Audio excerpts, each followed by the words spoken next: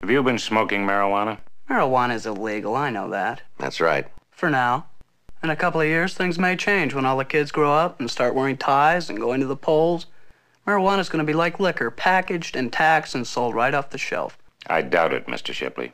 At the same time, I want everybody to say 303, 120, 2014.